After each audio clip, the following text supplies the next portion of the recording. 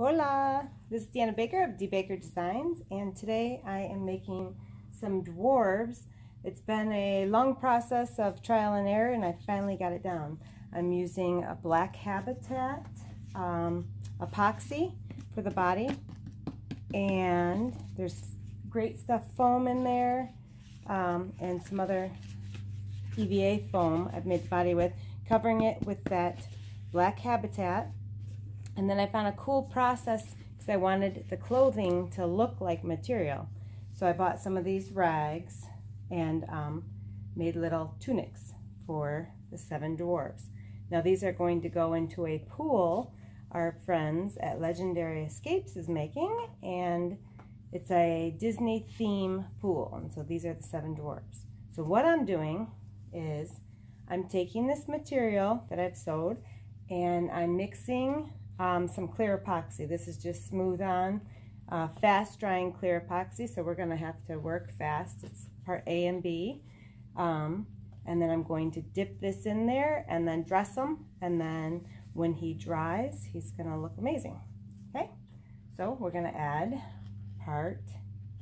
this is part A, part B. Just add it in. We have to work fast. Stir it.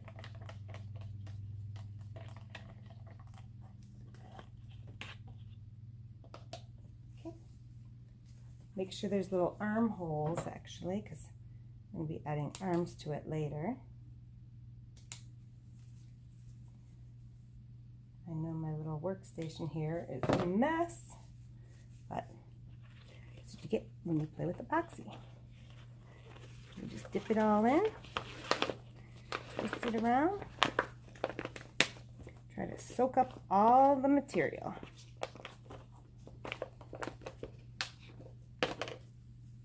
And what I do is I open it up and I like wring it out. I'm wringing all the epoxy into the dry material. Just keep working it, working it. You feel it getting warm. Definitely want to wear gloves.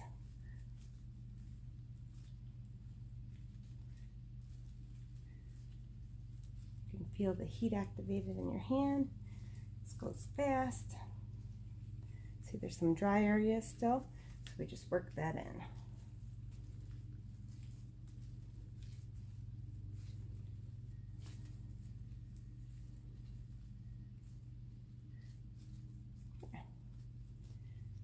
There's a couple of dry ones. Now I tried this with the black habitat, and it was way more of a pain. Plus this dries really, really fast. And we just dress them. Make sure the front's going on the front. Put that on him like that. Take a rubber band for his neck.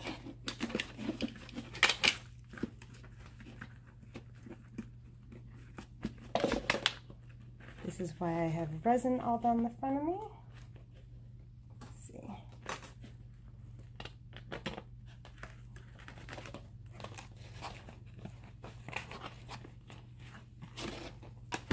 Doesn't matter how it first looks, because you're going to be arranging the fabric how you want it to dry.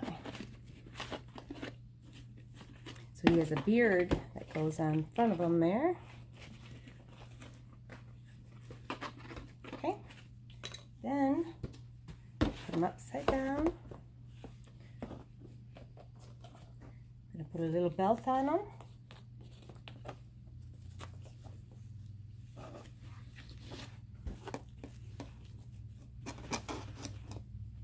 Actually, I'm doing it this way all the time.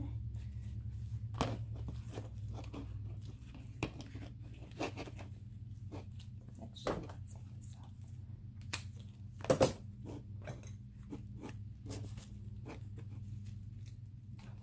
Take a little hot glue.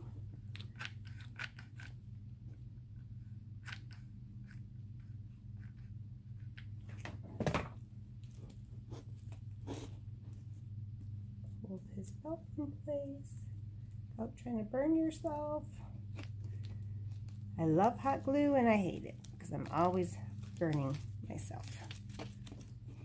And yes, you can feel it through these gloves. Okay, So hold it in place a couple seconds. Then we arrange the fabric how you want it to lay and stay. Give them a little pooch.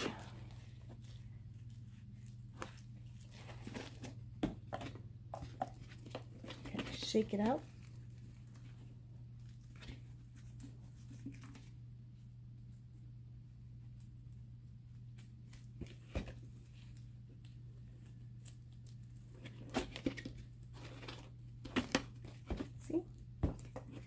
Do we want to give him a little more of a pooch?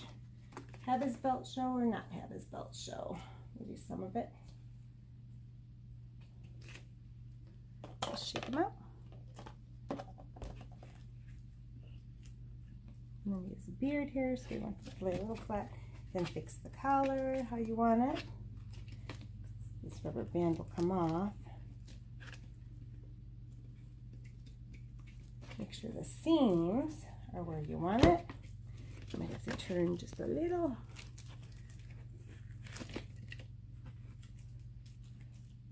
So the seams are on the side.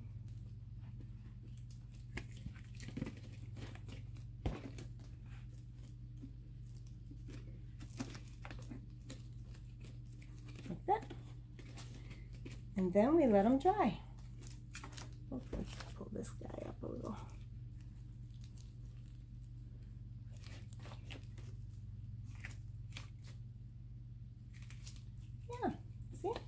Perfect. Now this will dry hard and look like fabric.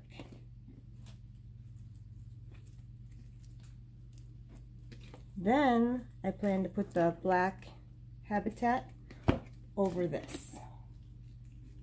So see, if we want the belt to show, we can just pull that up and tuck it under. So his belt's now showing.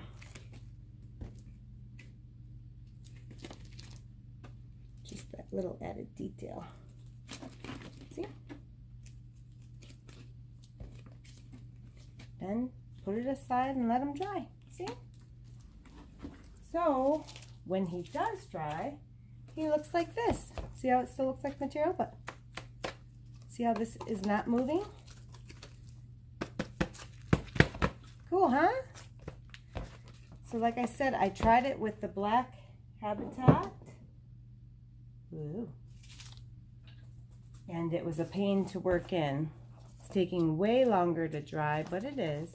So I figured I'm going to put the black habitat over this because I'm painting it anyways. One of them has red, but they don't all have red. So, so this protects it from the elements. Because these are going in the grotto, in the pool area. So we want them to be protected from water, chlorine, all that. So see, he'll be fully sealed and ready to go. All right, that's just a quick tip I learned with resin. Have fun. Thank you.